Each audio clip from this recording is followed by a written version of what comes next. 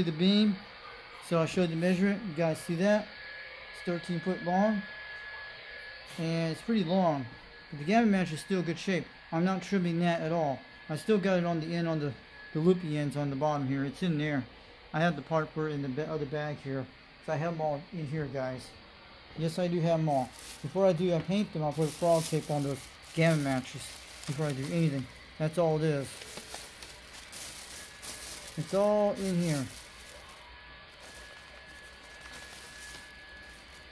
But I'll tell you, we'll get a fantastic show going. And also, I need a bunch of these. And I need some of these. And I found out these actually fit on the black things. If you guys want to send a whole pack of them, I don't care, 60 packs of this. Heat shrink wrap's good. I need a bunch of these, but maybe I'll get them later on when I get time. I need some of those. And that will fit on these no problem. So I saw a guy on a video put on his it was like several months ago I've seen this. It'll actually fit these, and it'll actually fit on the big ones. So it keeps the water out of these things. So that's what I'm talking about, these quality. So I can put this here and heat shrink wrap. I don't think it's not going to affect the performance. That's what I need to do. So I need to find a bunch of these things. And that's all I need. Say hi, champion boy. Say hi to the audience. He's the pug. I know you guys see him on video for a while. He's been missing his buddy for a while. He does not like being alone.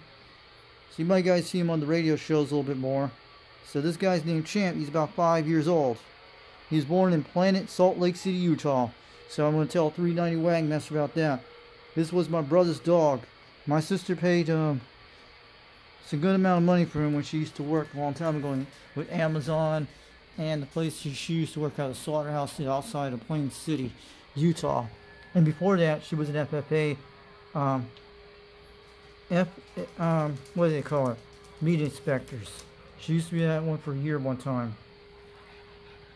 Man, she can actually get any restaurant shut down if somebody does something bad. But mostly, she got out of the FFA inspector stuff and went to this local slaughterhouse in Plain City out there in the middle of nowhere.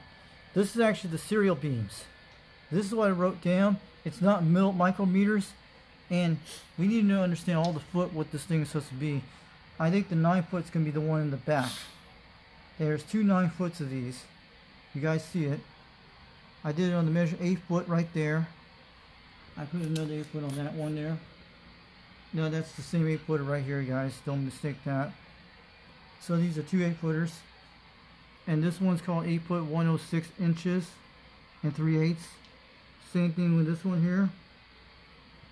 You guys know what that is? I think that could be the director or something like that. And that's what I have. This is 8 foot 100 inches. This could be the front one or the middle one. We don't know which one it is. Maybe Jungle Joe give me an idea. So say hi to all the audience. Wave the hands out there. So that's Champ the doggy. He just wants to be on camera. He just likes to hang out with me for a while. That's what it is. We might be able to see him a little bit more on our DX screens when we get some time. There's my giant iron. That thing works good. And still love to get this 2 radio working. These radios are doing great, but we need to get this guy working and that guy down there working for sure. The one with the RCI 2950 and that guy, the road talker. That guy needs some new fixing too. But these radios are okay. I'm glad the Grant is back. I showed you back a few months ago. It came back as on relay. The turner mic belonged to back. The microphone's working here. We need to get a few more of these RA middleys. If you guys want to send me another one of them, that'd be great. Then we can run this radio a little bit more and the other ones too. But I don't know what a quad 5 would be a good box for them. That's what I'm saying. It's UDX 360G way down in East Tennessee. I'll be glad to get this beam going. If we can keep this RMLE a long time going, maybe we can have some backup spare parts of this guy. That would be great. I would love to have backup spare parts that RMLE. But I know 3-Mate might be able to help my Silver Eagle. I don't know. Maybe you can get this thing working back again, but it still works on the low power thing, but it just blows fuses on that thing I showed you. And that's actually 14 gauge wire. because I bought it from a guy off of Facebook Marketplace for 25 bucks. What do you expect? It came from a hammy ham. And it was not my fault when I turned up the turn mic when I was trying to get audio. You know, guys, how Skip goes crazy. When I first had that, it was doing good, and I turned it down by 8 between that. But the audio memory is doing fantastic right now. Maybe you get some pills working, I don't know. But ultimately, this is my amp thing I bought from Phone Farm a while back. You guys know that when I told you. One was not free, and one was actually free for $97. The other one was not free for $40. So that probably was the $97 one I have. It's pretty good. I'll catch you guys later. Maybe DX Land's kind of acting weird. Maybe I would love to have some meter lights in this thing. I will put the meter lights in if you guys want to get me some. And especially this one too. This is all crystals. I hope the lights do come back, but it would be nice. This is UDX 362. I'll catch you guys all later.